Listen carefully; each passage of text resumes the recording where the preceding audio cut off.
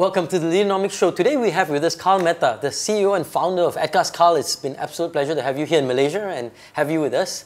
Tell us a bit about yourself. I mean, you know, EdCast is an interesting proposition, and we'll go to EdCast in a bit, but tell us about your background. How did you get to become the CEO of one of the fastest growing organizations on earth? Well, thank you for having me here. So it's great to be here in Malaysia. So my story, just in a quick, short summary, is that I went to the United States about 25 years back. Okay. To study? To study, and ended up founding 4 companies. So this is my 4th company in Silicon Valley. Wow, okay. In the past 24 years. And been driven mainly by trying to create some great innovations based on all the problems that I personally come across. And being an engineer, I like building stuff. And I've built stuff in and products in different industries, from semiconductor to telematics to the recent one was in electronic payment and wallet technology. And then this most recent one is in knowledge and learning, continuous learning. So the journey is all about seeing or feeling a problem. Sure. And then having that tremendous drive, that intense drive to now solve the problem, finding the right set of solution. In Silicon Valley, it's much more easier to do than probably in the other parts of the world, because there is a very good startup ecosystem. Yep. So I've been very fortunate and been a beneficiary of a lot of great entrepreneurs that I learned from. So I have a lot of good mentors. Having good mentors is very important in life. And how did you land up there in the Silicon Valley? Was it you were studying at Silicon Valley itself? Yeah, so I first went to Southern California for studying, and then I went the .com, and I moved up to the Valley to start my second company. Okay. Because Silicon Valley has a lot of great startup ecosystem. Yeah. So your second company, your first company was started in Southern California. In Southern California. In LA, yeah. And then you sold it off, or so that company was taken over by another company which was in a larger semiconductor design space. Sure. Yeah, and then the second company was in telematics space called Mobile Area, that was also acquired by Wireless Matrix. Wow. Third company, PlaySpan, was acquired by Visa. And what you see today, the Visa checkout, which is a TV commercial, it's my technology that I built, helped them transform from a 50-year-old plastic card company into a multi-channel wallet. Fantastic. And then the most recent is EdCast. And I mean, where do you get, we always say ideas, there are a million ideas, right? Yes. But how do you connect? I mean, the fact that how do you find these ideas? I mean, they just come about and then you execute them, or what's your process? Well, we all get a lot of ideas, especially in the shower. The best time. The best time when you are getting a lot of good ideas. But I think ideas are 1%, and execution is 99%. The key thing is how do you curate those ideas and filter them, and the whole validation process. So that is a way to validate, take an idea, think about do the market research.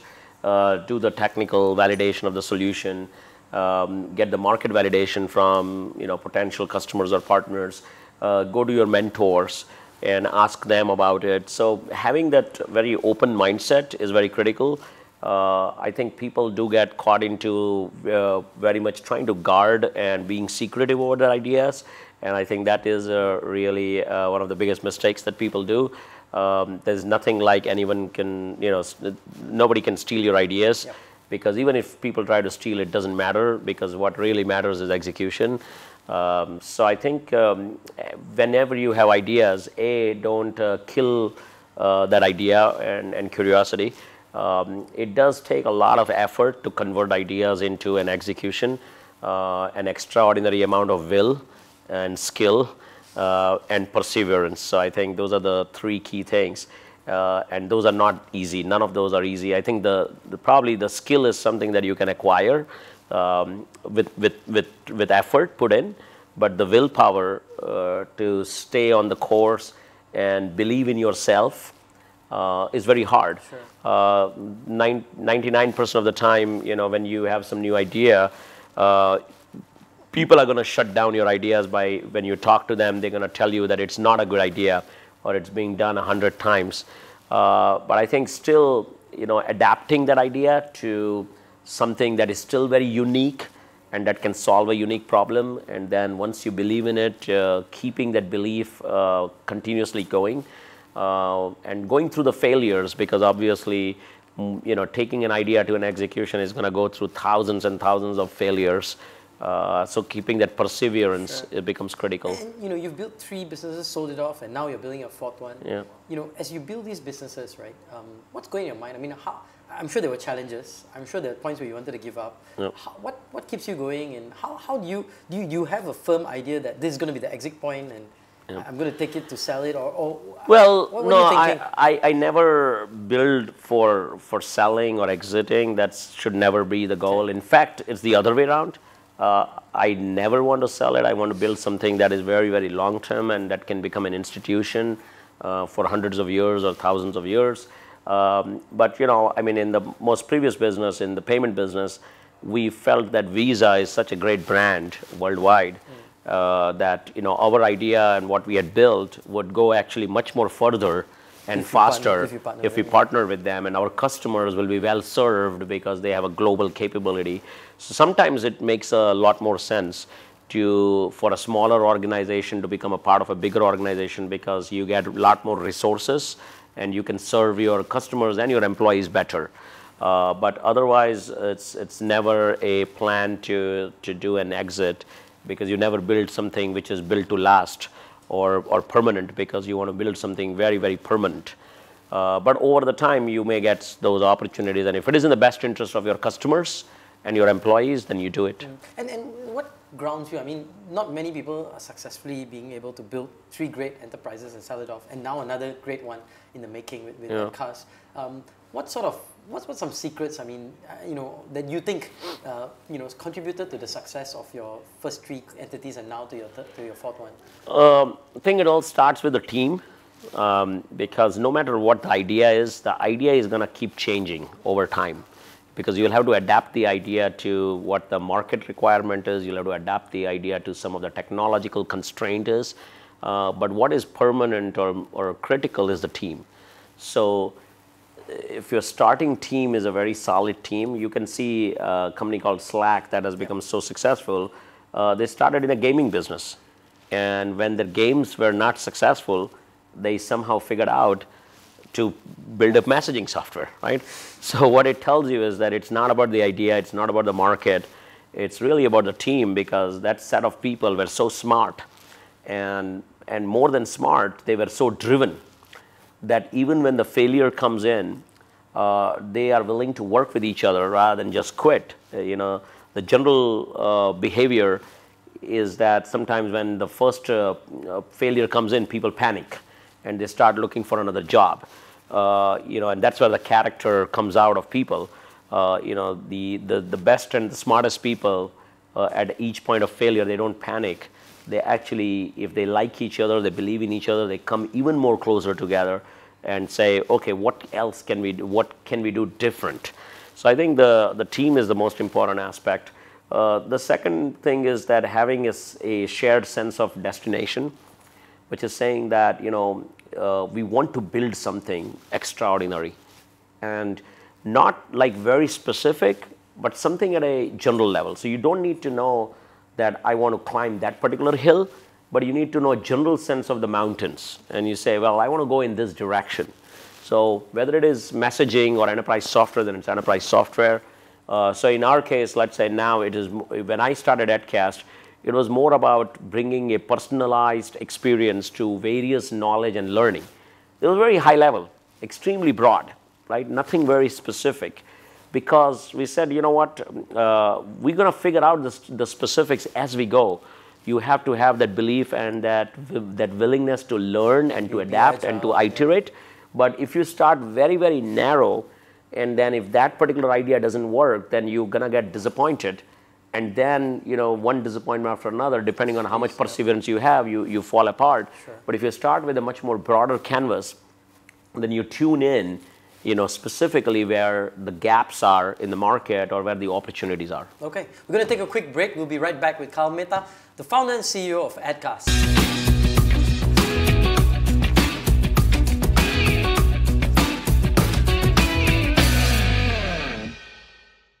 Welcome back to the Leaderonomics Show. We are with Karl Mehta from EdCast, and EdCast is your latest and greatest contribution back with learning technology. Talk us through EdCast a little bit. Why EdCast? What's so amazing about it? What's the disruption that you are seeking in this learning space? Sure. Well, so before starting EdCast, I was a venture capitalist. I was a partner at Menlo Ventures. And my typical day as a knowledge worker was I would meet 3 entrepreneurs in a day, morning, afternoon, evening. Somebody's pitching me a new business in robotics or new technology in genomics or big data, and making a decision on each one of those meetings, like a $5 to $10 million decision, Series A, Series B funding. And I had to learn a lot about each one of this technology on a daily basis, even though I have an engineering background and I've worked in technology for 24 or 25 years. So I started blocking my calendar 3 times a day for learning about each one of these meetings. So I realized that I need to be a continuous learner on a daily basis. And my form of learning was actually far more informal, what I would call, as opposed to taking the traditional classroom. Yep. Or a formal course. I would just learn from people whom I know. I would learn from reading just articles, videos from hundreds of different sites. And at some point, that daily routine became very unwieldy, because it's just difficult to go to 50 different places to go and find the content, even though there's Google search, but it's too difficult. So I realized that to solve this pain point that I had to build a software, which is, in this day and age, you have AI and machine learning available. So why not use AI to really understand who I am and what I'm interested in, like maybe robotics, maybe genomics. And the software will do all the hard work, the heavy lift, the curation, of going and finding the right content from not just 50 or 100 places that I used to go manually, but could go to even 50,000 different sources, because there are lots of great sources, and then curate that content and bring me just 3 to 5 pieces of content that I can digest on a short time that I have, or all of us have, on a daily basis. So that was the founding idea about EdCast. And for the lack of better metaphor, we said that, hey, this is something like a Netflix of knowledge and learning, just like Netflix is aggregating content from various studios. Yep. And then recommending you if you're really watching a lot more comedy movies. So that's basically the idea of EdCast. Okay, and so you started that out. How did you take it to the next level? I mean, you started to get funding. You probably knew the system pretty well, but to grow at the pace, what were some of the challenges, and what was some of this thinking that was going on in your head in terms of building this business, building it fast and rolling it out in such speed that you've done in the last couple of years?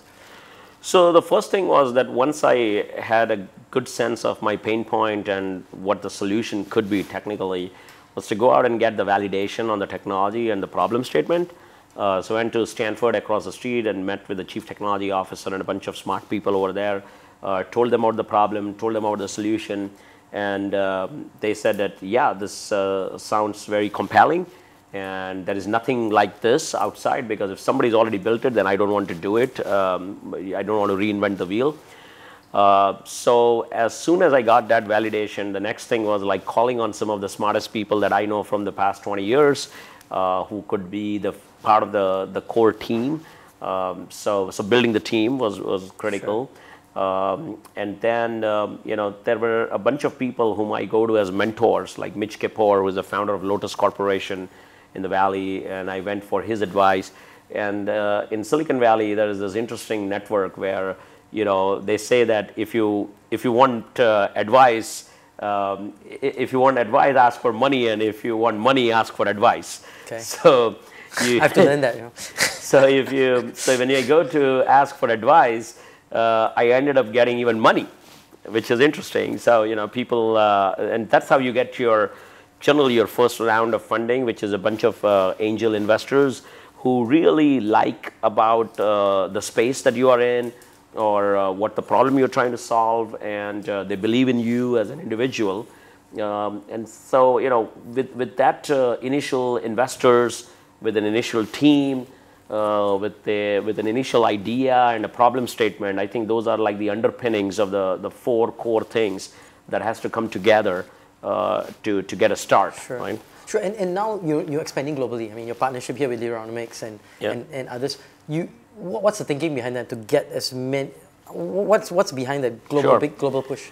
Well, our core mission statement is that we want, we want to enable individuals and organizations around the world to stay on the top of their game with knowledge and learning. So, our mission is to help everybody in the world. So, and the good thing about being digital first is that it is global from the day one. Yep. And the individuals that we are serving, they are all part of global organizations. So even when we got our very first customer in the United States, a large Fortune 500 company, they were already operating in over 120 countries. So we already had users worldwide. So now, we are seeing tremendous growth and inbound tremendous interest from not just companies worldwide, but also countries. So I was in India last week working with NASSCOM, who has already launched with EdCast 6-7 months back. The Prime Minister of India launched EdCast with NASSCOM. We call it Future Skills. And it's been very successful and growing. And we're getting a tremendous similar interest from many countries who wants to upskill the entire nation and entire workforce, which is becoming imperative in this fourth industrial revolution. Because if countries don't upskill their workforce, they're not going to be competitive. Okay. And if you look back in this last couple of years in your journey at EdCast, right? Yeah. And some of the lessons you learned previously in previous organizations, what are some lessons or mistakes you made earlier on that you're avoiding here? Or what do you think are some of the mistakes you're making still and learning from? Sure. If you're willing to share some of those. Yeah. Well, I think the number one mistake that I do, or I think most entrepreneurs do, is the hiring mistakes, right? And I've done a ton of hiring mistakes in my past 20 years. We continue to keep doing, and we all pay the price for it. So if we don't set very high standards in hiring the people, with the right kind of talent and attitude and values and all of that, that can cost significantly to the company and to your growth. I would say that's probably number one. Number two is that is always in a technology business where we have to build the product and the features. Our biggest friction point is breadth versus depth. So what happens is that as we expand and grow, the market always sometimes wants us to go more broader, and we want to go more deeper. And that's where the friction comes in, and we have to find the trade-off and the right balance between the two. So that's probably the second big thing, and that leads to basically overall, I think the biggest enemy for all of us is focus, right? Because success comes from focus, and when you try to do many things, you're not doing any one thing really, really well. Right. And so I think that's probably the third lesson learned. To keep all those three things in perspective on a daily basis and see how we not repeat those mistakes. Sure, very good. We'll take another break. We'll be right here for our third and final segment here on the Leaderonomics Show.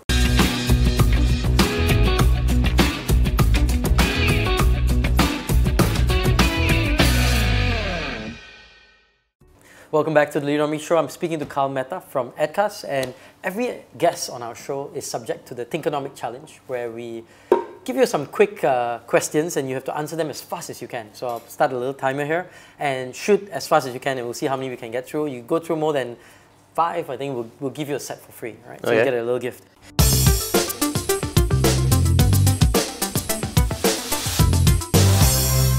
All right, and go. Would relationships be better without technology?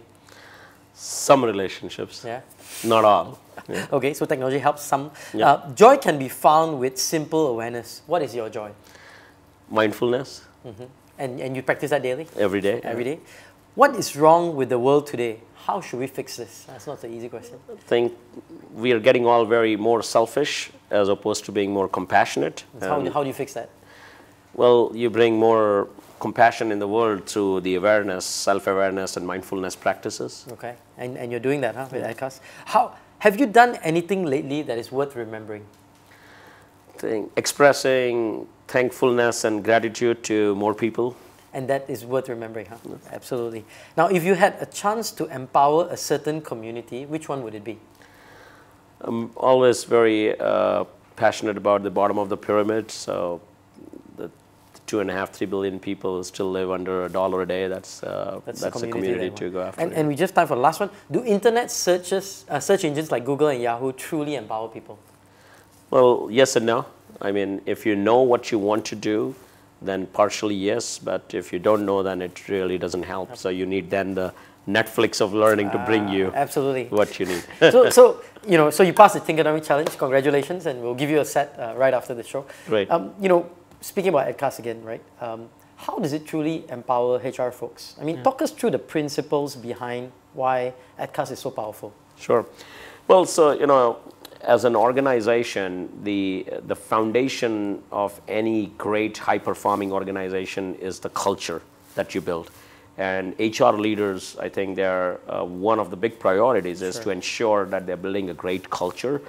And what we do with EdCast is to enable this HR and L&D organizations to create a culture of curiosity, which is the fundamental now, especially in the fourth industrial revolution. Because if your people are not having, if they don't have curiosity, they're not going to continue to learn. And if they're not continuously learning, then they're going to be obsoleted very, very fast. Sure. And then the chances of your organization getting disrupted just exponentially increases. So the bedrock of everything is a culture of curiosity.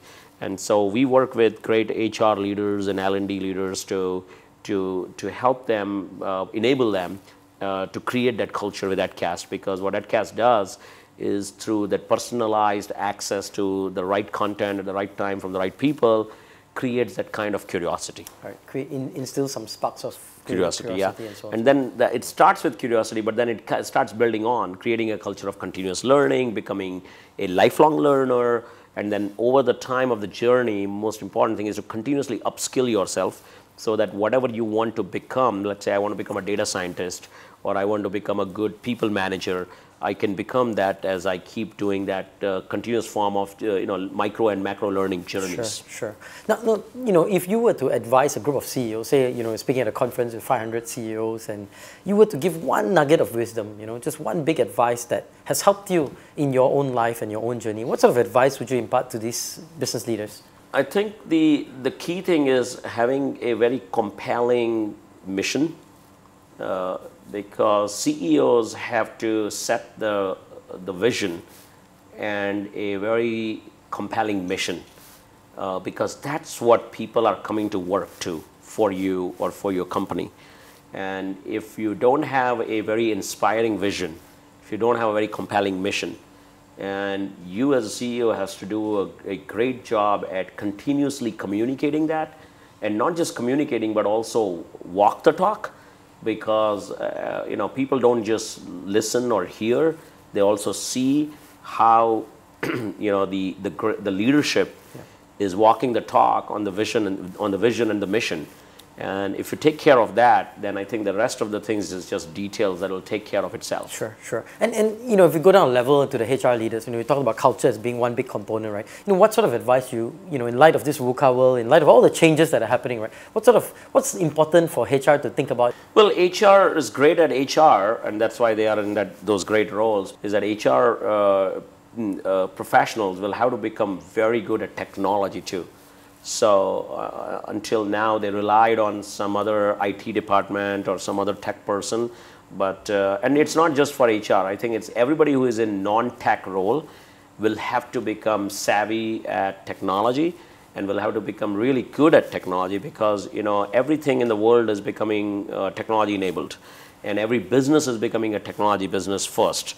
So HR folks, as they become more and more technology driven, they'll be very successful. Okay. And my final question as we close out the show, a lot of young people are looking and watching this interview and say, I want to be like Karl. I want to start businesses. I want to be successful. I want to become, this leader that you've morphed into, right? So if you were to advise these young folks who are starting out in life, maybe just finishing university or coming out into the working world, right?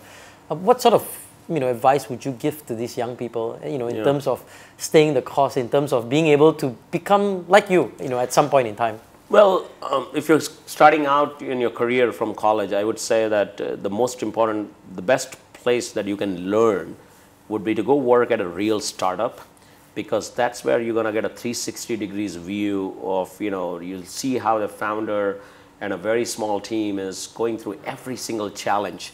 And that's the best place to learn. If you don't chase prestigious jobs at big brand name companies, I have nothing against them. They're all great companies and they're my customers too.